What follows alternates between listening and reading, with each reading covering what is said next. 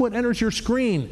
That's our new tropical system that we're going to talk about. There's a hurricane warning in effect for the Big Bend of Florida. Here is Tropical Storm Debby. This was Tropical Depression number 4, turned into a tropical storm this afternoon. Maximum sustained winds at 40 miles an hour. Moving off the coast of western Cuba into the southeastern Gulf of Mexico is where it is gaining its strength and has the potential to become a hurricane before making landfall. That would happen most likely later Monday morning, Monday midday. And notice how the forecast track just kind of wiggles around across the southeast for several days. Eventually, this moisture creeping up into our neighborhood could bring the potential for some significant rain later in the week going into next weekend. So we'll be watching that very closely.